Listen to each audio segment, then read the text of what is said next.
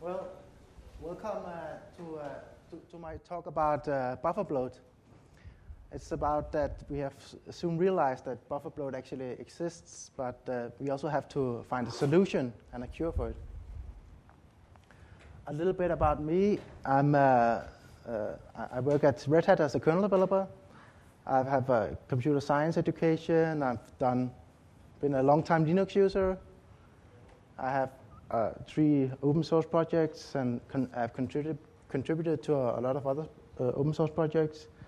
And I'm the organizer of the NetFilter workshop.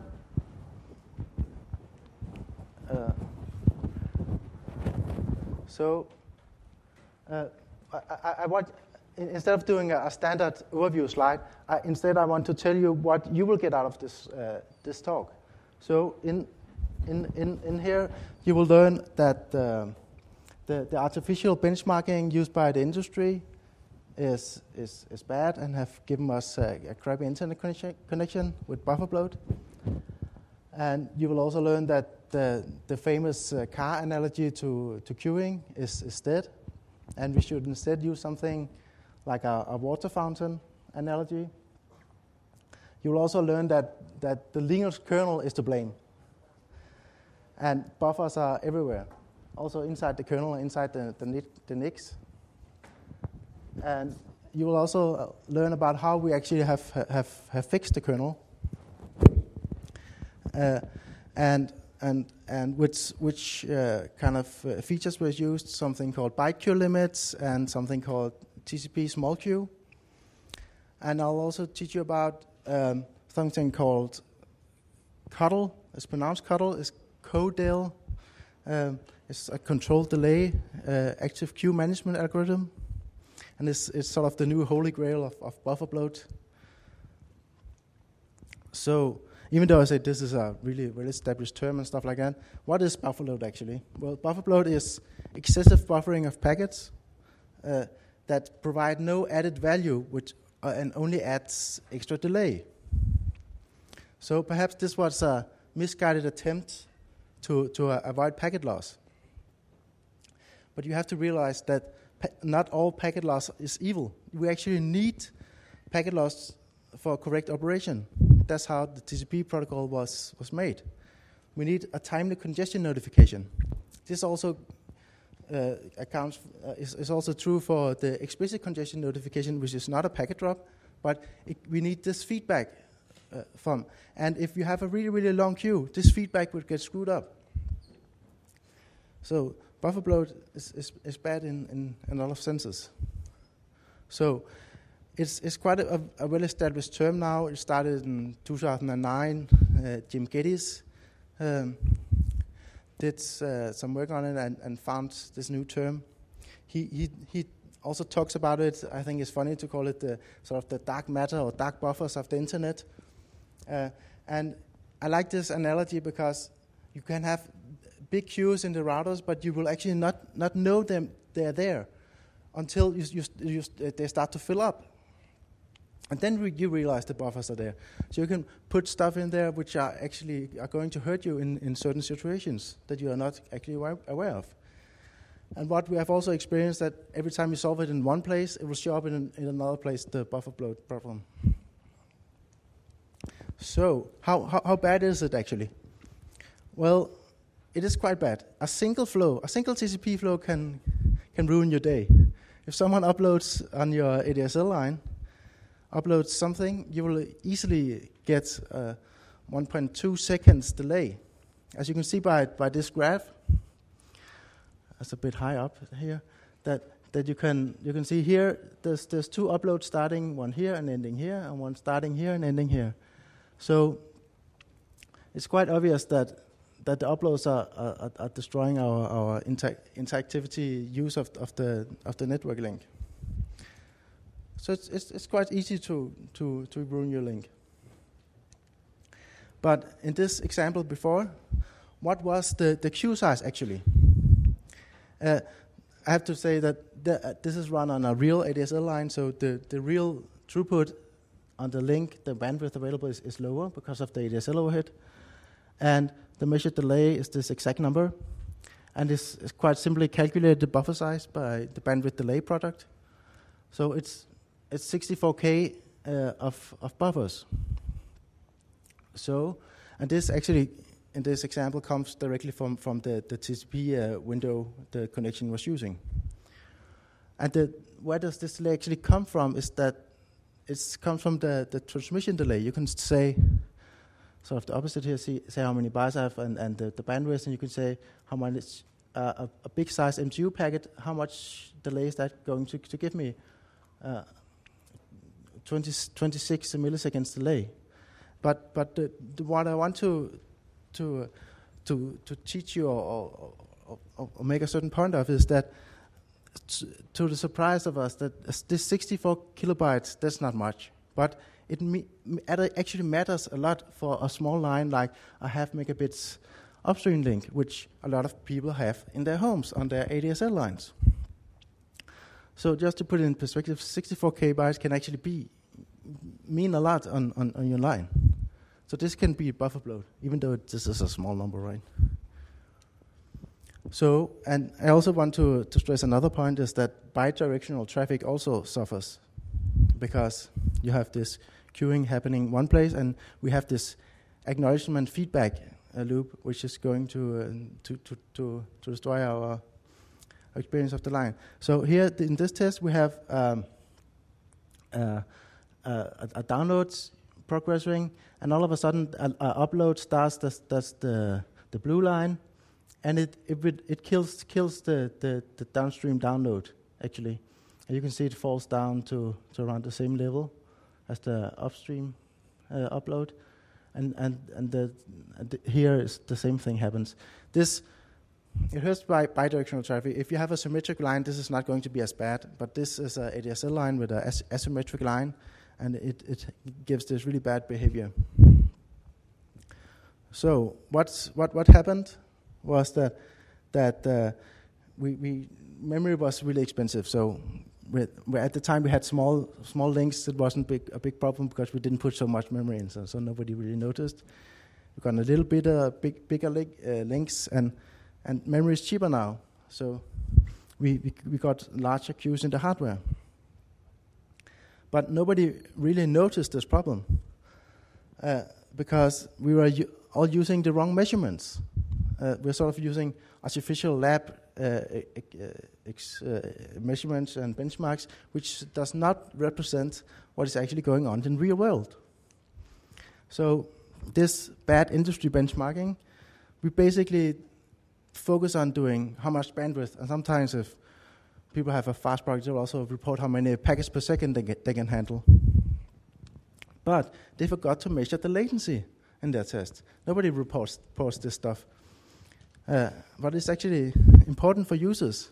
How long does it take to load a given page, or when will my SSH connection actually work or not? And they also forgot to do bidirectional testing, and most importantly, they needed to test the latency under load, not just send one ping packet to say, this is great. Well, and there's this famous quote, it's the latency, it's stupid. So Dave Tart, who's part of the Bufferbloat project, is working on something he calls real-time response under load test. And there's another Danish guy who's involved in Bufferbloat who has made some tools available for that. I've reused some of his experiments and tests. I'll show that later. I have agreed with him that it's okay. So one obvious thing to do when you have a queue, like I'm saying, we have is to do packet scheduling at the bottleneck. Right? That's quite easy. And of course it needs to be Bufferbloat aware. But in reality, it's more difficult than that, because we have to be in control of the queue. But in reality, we are actually not. I'll get into that a little bit later. First, I want to introduce you to something I call bad and good queue, because I don't want to get rid of all the queues and buffers. We actually need them in the network to make it work, because the good queue will function as a shock absorber and will allow us to handle these bursts, which is really good. And the Byte queue is the long-standing queue, which only adds delay. And the algorithm I'm talking about earlier, the CoDel algorithm, is the first algorithm to distinguish between these two. I'll get more into that later, but first we have to solve the problem that the buffers are everywhere. And there's also inside the Linux stack, as I said, Linux is also to blame. So we have hidden queues in the net cards, and the wireless drivers is a whole separate story, how bad they are. And some of it we cannot fix because they really like to do packet aggregation and stuff like that. And so we basically cannot deploy any smart active queue management algorithm before we control the queue and forces the queue to accumulate inside the kernel at the queue disk layer, which is our traffic control system. So two recent techniques have been implemented. One is called the BQL, the Byte Queue Limit, and another one is called the TCP Small Queue. And I'll try to explain what is actually going on within these two techniques. So first, the BQL. So the goal of the BQL algorithm is to reduce the latency caused by this excessive queuing in the hardware of the NICs, but do this without sacrificing any throughput. And as I mentioned, the BQL is essential for the CoDel and active queue management to really work. So what does BQL actually do? It dynamically adjusts the queuing based on what the NIC has been able to transmit or complete in recently. So it requires some. I'll get into that. How requires some changes to the drivers. And one important thing is that it's based on the number of bytes that the NIC has dequeued. And this is better than the number of packets, because the bytes correlates directly to the transmission delay, as I showed earlier. It tries not to be strict, so we don't hurt and limit our throughput. And it generally tries, when it tracks how much we should send to the NIC and install inside the queue disk layer, it allows it to grow faster and shrink slower to avoid this sacrificing the bandwidth. So one problem with the BQL driver or the BQL stuff is that you need to modify each and every netcode driver. Thus, not all of the drivers support this BQL feature yet. And if you want to help out, you can do that by fixing the drivers. I've listed the basic API here. So you have the transmit send queue, which is called when a package is queued, and you have another place in the driver where you will complete the queue, most likely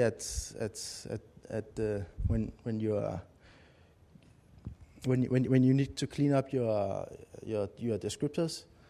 So we have something called TX completed queue. And we have an optional reset queue to reset the state of the stack if you have something in your driver where you need to reset it. A little more kernel details is that we use an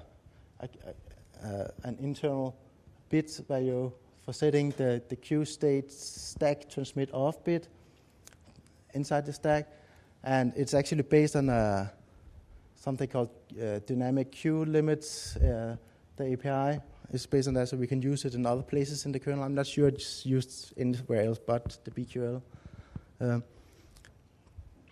And another important thing to know is that it is maintained per transmit hardware queue. This also have a big influence to getting into scale. It actually makes sense.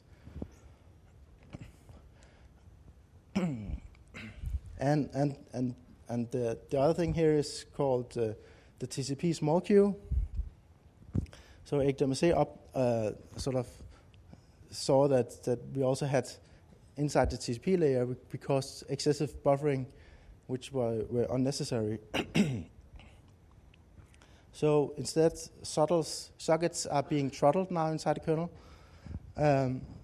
So basically, if the amount of waiting data to be transmitted is above a certain limit, we'll mark the sockets as throttled, as a software throttling mechanism.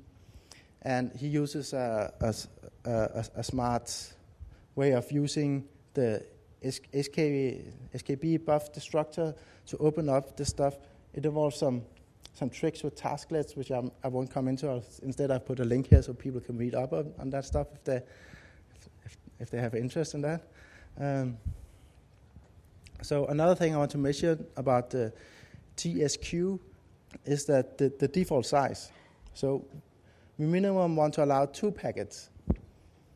But due to this packet aggregation we have inside the kernel called the TSO, the transmit, send offloading, and the GSO, the generic send offloading, we actually can send a single packet can be 64K. So the limit is actually 2 times 64K, and I've listed here how you can adjust it on your own system. For example, if you have a very small line, like we saw before, you probably want to adjust it, and you probably want to turn off the GSO and TSO features on the small ADSL line I mentioned earlier. And now on to something which is very interesting, that after we have fixed the Linux stack, now the queuing occurs in the right place. Now we need a smart XG queue management algorithm to help us out. And fortunately, Kathleen Nicholson and Van Jacobson, once again, is sort of the man who did all the TCP stuff and made it work with the flow control concepts. They came to the rescue and have created something called control queue delay, spelled CODL, but pronounced CoDel. That's, I don't know why. But and actually, Van Jacobson have given a really great talk, which I put some links in here. If you download it, you can press the links. One warning, though, is that the video is so bad quality, and you should also only view it as a soundtrack to the slides. You should also download. It's a really good slide. It's so bad that the video quality is so bad that it's hard to follow. The current status of the CoDel algorithm is that HMC and Dave Tart have implemented that, and is available in kernel 3.5. It's also available for researchers in the Network Simulator 1, Network Simulator 2 and 3, so people can play with that. Another very interesting thing that Van Jacobson talked about in this video I just referred to is that he have killed the car analogy. He says that the car analogy is broken. You all know the car analogy with the queues and stuff like that. And from the outside observation, it looks the same, but the internal mechanics is something completely different. What's going on is that with cars you can try to do political changes and do car prices and perhaps do wider roads and stuff like that. And another example of something bad is that a single car, it can cause the queue, and if it sort of stops in the middle and blocks everything else. But as I've told you, that a single queue can cause this, not a single queue of cars. They're not connected in a way, but these queues which are caused by a single flow, there's a connection between how it works. So the car analogy, we can actually use that. So instead, he says that we should use the water fountain analogy. So it's a closed-loop server system where you have a pump. It pumps up this small water fountain, and you have the pond, how much water is in that, and it circles around. This is actually how TCP works due to the TCP ACK flow balance constraints. So let's look a little bit more into my claim here. So the water level of the pond is not affected by, for example, the flow rate and pump pressure. You can shoot the water higher up, but the pond is not going to affect it really a lot. It's still going to be the same pond. If you put bigger pipes, the pond is still going there. It's a feedback system. So if we want to change the water level, we can do that by adding or removing water to the water fountain, and of course until there's an overflow drain. And the pond is actually the queue in the system, and it's sort of the backlog for the pump to process. And we don't need a huge pond. We don't need the ocean to run a water fountain, right? We only need the minimum to keep the pump from running dry. And there's no reason to book a big pond in there to do this. And this is actually what is happening with Bufferbloat. So this relates to, this is also a famous drawing by Van Jacobsen of his TCP window flow control, how it works. I think I have to explain this a little bit. Over here, I don't think we should start it here, but over here we have the packets coming in, and what's going on here is that we have the time on this scale here. So packets are sort of being stretched out in time and pressed down in the bottleneck. But what happens on the other side here is that we will still maintain the same spacing. And as we have the TCP X data packets coming, we will send ACK packets out. We cannot send an ACK packet out before we have actually received the data packet, which will cause us to have the same, these lines down here. It represents the ACK packets, which are smaller. And so you can see we maintain the same feedback all the way down here. And at this point, it reaches the sender, and the sender starts to clock out new packets. What happens here in this situation, we have maintained a steady state, and the Bufferbloat in this picture is the 5 packets here, because we have a steady state, and the queue formed here stays constant.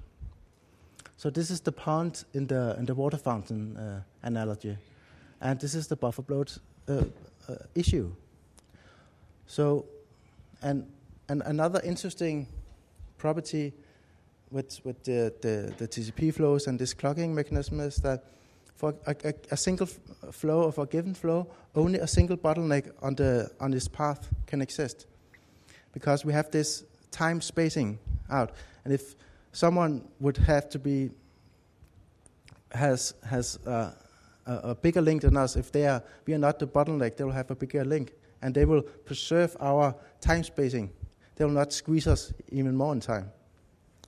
That's an interesting property. So back to the CoDel algorithm. So the top-level design goal of Van Jacobsen and Kathleen Nichols was that do no harm. And what this means that the algorithm should only turn itself on when there's a problem, like when the problem only occurs with Bufferbloat when you start to fill up the queue. So that's a good target. And so it either does nothing or it tries to reduce the delay without affecting the throughput. Because we don't want, as soon as you deploy something and you just see some performance engineer sees a slight disimprovement of this, it will go out again. So to have it widely deployed on a lot of routers throughout the entire world, we wanted to do no harm to the system and only take action when we have this situation occurring. So back to the good versus bad queue. So CoDel basically solves the problem of determining the difference between the good and the bad queue. As I mentioned before, the good queue is the shock absorber, and the bad queue is the long-standing queue, which we call Bufferbloat. So if you view the system as this servo feedback loop, you will also observe that this we can have bursts going in. That's the good queue, but a TCP burst go away after one round trip time. Queue that does not go away after one round trip time is the bad queue. And that is one of the important points which makes CoDel determine the difference between bad and good queue. The good queue is actually the minimum queue size over a sliding window, which needs to be big enough. So, how should we measure this queue size? So, the traditional way of measuring queue size has always been in bytes, but it's actually really bad, because what we really care about as a user is the delay the packet got through the system.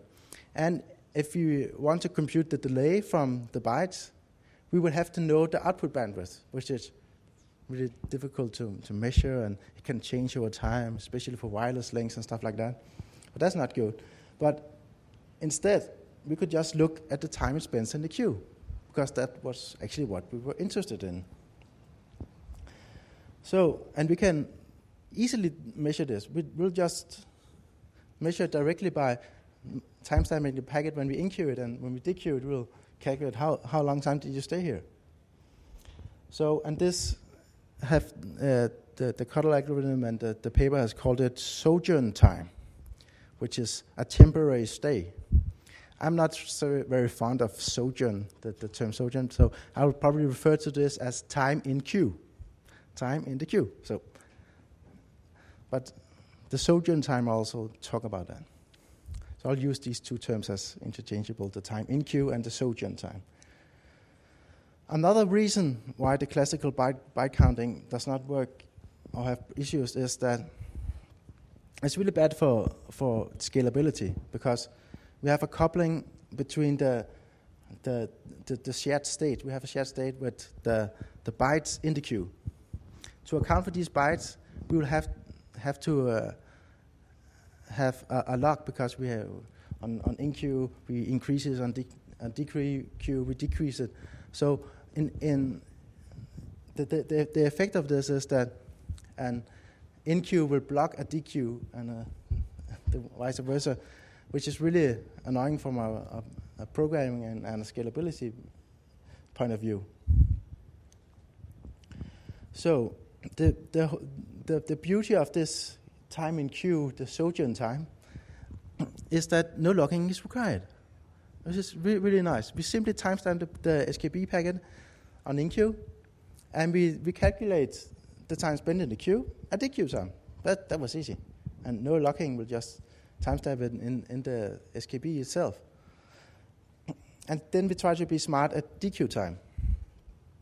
So we basically, as in this algorithm, allow unlimited in-queuing, but it's not really a problem, because, as we have talked about, this memory had gotten cheap, and this is a really good way to actually use it instead and just handle this. So it's not really a problem.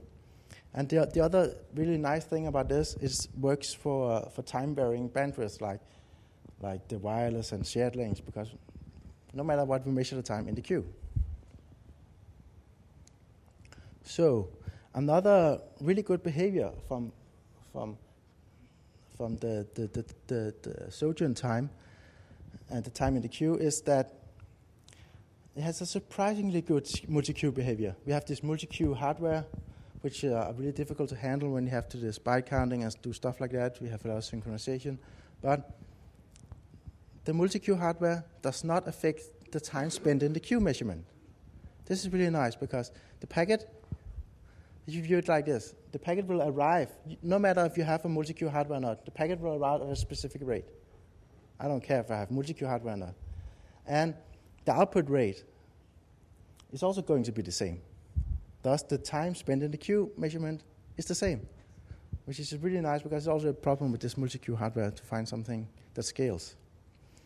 And by also simply measuring the time spent in the queue, we measure the entire system, what is spent. So, and then we can measure other stuff. And instead of if we just have a single byte counter, we will miss stuff going on because we will only solely focus on this byte counter when it stayed exactly this point in the code path.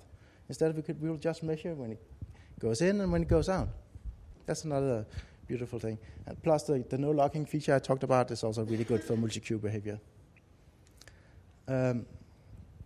So what is the minimum size we actually need inside this queuing system for CoDel? To start with, we should actually minimum have one packet. We can agree on that. And this has something to do with the TCP self-clocking MTU. And we also need two packets, actually, because something might have disturbed the flow, delayed it a little bit, and so the packet doesn't arrive well spaced. And then we need to find some trade-off to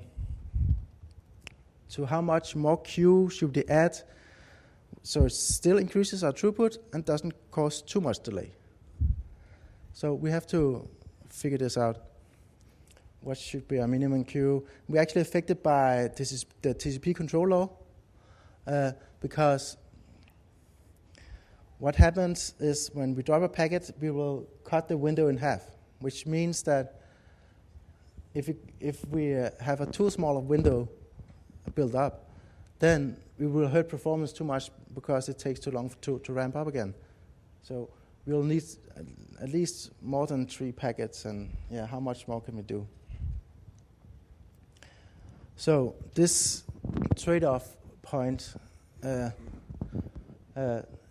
is sort of a trade-off between the bandwidth and the delay. Van Jackson uses a lot of slides on quantifying how this trade-off should be, and I recommend seeing this slide.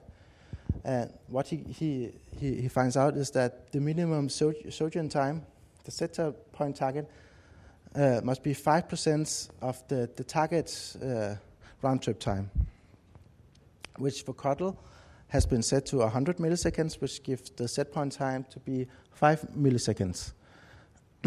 And this yields substantial improvement in utilization of the bandwidth for only a small added delay.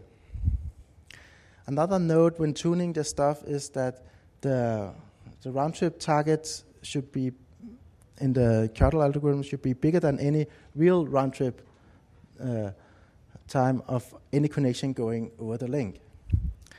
And they've chosen 100 milliseconds. I think you can adjust that. Besides that, the CoDel is pretty self-tuning. So my oversimplified version of the algorithm is that if the sojourn time is above the set point target of 5 milliseconds for a period of 100 milliseconds, then we begin to drop packets. And we increasingly drop packets according to a control law, which is TCP friendly. But it basically just means that we start to drop more and more packets if the queue stays congested. And the real algorithm and the article is down in this link. So Eric Demisé also implemented the fair queue version of the CoDel. And if someone should actually activate CoDel, you should just activate the fair queue version of CoDel instead. It's almost the same as the SFQ, the stochastic fairness queuing, plus the CoDel algorithm. It's a bit smarter because it can distinguish between new and old flows in a smart fashion, which favors interactive flows. Eric Demisé actually tried to do that for the SFQ QDisk. Also did some patches, and I were annoying enough to show him that it didn't work, and he had to revert his patches.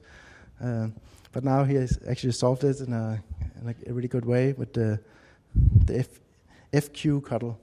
And it's actually really easy. I put one line up here. If you have a wireless link and really wants to make it work, you can just add this line as root to activate.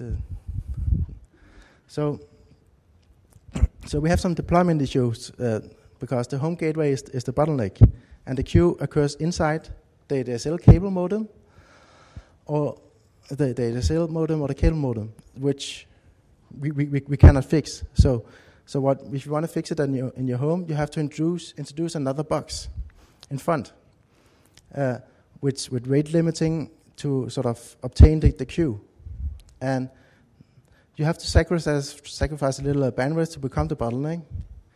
And the disadvantage is also you lose the ability to dynamically adjust to sort of boost products from your ISP and stuff like that. One thing you have to remember is to take the ADSL link layer into account.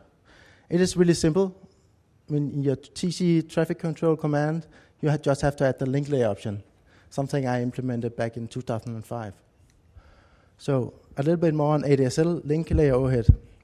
We have a very, very unfortunate packet, the ACK packet, which is very common. So we have to see what actually happens here is that the ACK packet, due to some overhead of encapsulation, uses 106 bytes on the wire, 2 ATM frames. So this is a 62% overhead of a very common packet. So as you can see here, this is the green line I've tried to plot in here. And you can see due to this ATM framing that the available bandwidth results jump up and down here. So it's very important that you add to your TC control commands the link layer ADSL and the overhead of your given ADSL link. So some results from, I promised I stole some of Toge's results, that he had compared different active queue management algorithms. This graph shows the accumulative time used. You have the this is the ping times, and you have the different queue management algorithms here. Our default one is this one. You can see it's really, really bad. A lot percentage of the time it uses, and have a high probability of doing really, really bad. You have the CoDel in here, and the SFQ I also mentioned here. I'll zoom in so you can see what actually happens here, and why you should choose the fair queue CoDel algorithm, because this is the red line, and you can see this has a much better, much lower delay compared to the SFQ, and you can see the CoDel algorithm here how it performs. If you have CoDel by itself, it's also you can hurt it easily by UDP packets, but this is solved by the fair queuing. So sort of to the conclusions, I've sort of asked the question: have you found a cure? And I would say yes. We have fixed the kernel stack, found some internal buffering going on, and we have been saved and got a CoDel algorithm which is Bufferbloat aware. Yes, we have solved it, but getting it deployed is really the challenge. Like, what is missing? Well, we just have to update every home router on the planet. That shouldn't be a problem, right? These home routers who are producing them, even though they run Linux, they're not very keen to sort of give us access to their boxes and fix stuff when you say it. So in a couple of years, it will solve the problem. But if we don't change the FQ CoDel algorithm to be the default queue disk, we will not reach the router producers, because they most likely don't know that they have to enable this. So we have to enable this as a default queue disk. Hopefully we'll discuss this with the kernel developers, how we can do that. And then there's some would call it minor stuff. I think Dave Tart wanted to say this was not minor stuff, but it really works really well on wireless. But we need to do some more work on wireless, because the wireless drivers cannot use the BQL directly, and we have some issues how they want to queue stuff. We can get really good results by just lowering how much buffering is going on in the wireless driver, but to really fix it properly, some more work has to be done. There's some small problems on slow links, so have to be investigated.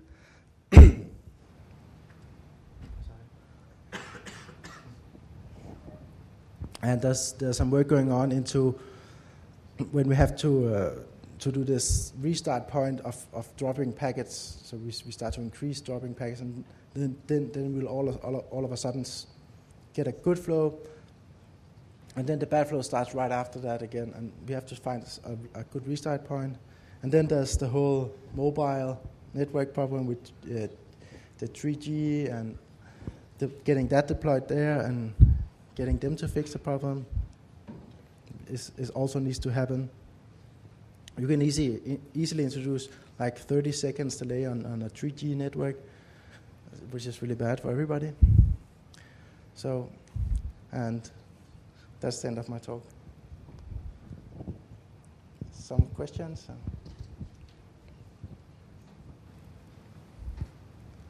There's one question up there. How this works with the Windows core? Well, sorry, I'm not a Windows kernel developer. but yeah. There's a lot of Windows machines out there. So. Yeah. But if you deploy it on a like I told you on a router box, and the Windows box is not the bottleneck itself, it's going to work really, really well, because the bottleneck is going to occur in the ADSL modem or the box you set in front of the ADSL modem, and you will have really good performance. What about the big network geo vendors like Cisco, Juniper, drive the internet? Do they need to do something too? Yes, it would be really nice if they also started to implement the CoDel and the FQ CoDel in their products. But it's really not the big problem with this. A really 10 gig router is not going to be that 10 gig router is not going to be the bottleneck.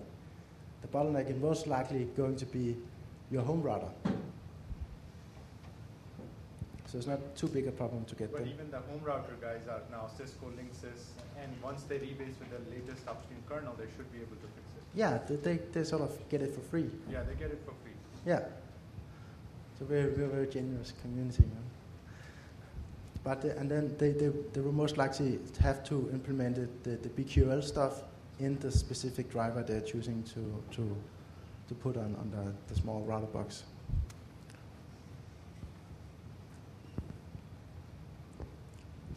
More questions?